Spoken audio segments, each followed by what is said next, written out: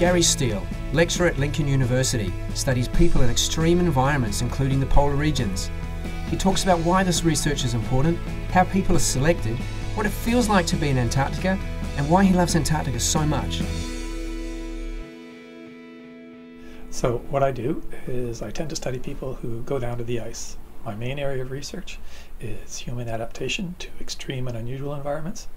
That includes places like space, combat zones, submarines, but for the most part I focus on the polar regions and more specifically Antarctica.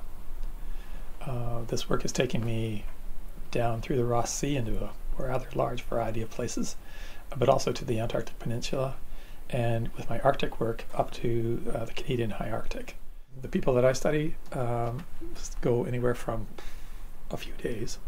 The scientists are down there on a short-term sort of project. They can be down there as few as 4 or 5 days. But normally the scientists are down there for anywhere from 3 weeks to 3 months. And the support people that I study are there for usually a year.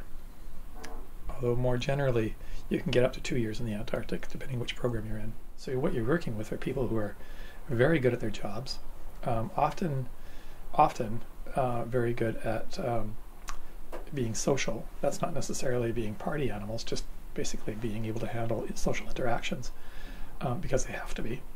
And also because they're also selected for things like emotional stability. You don't want people down there who go up and down a lot and unexplained types of variations like that. Frankly, there's far fewer incidences of psychological disorders or stress reactions or anything like that than there are in the normal population.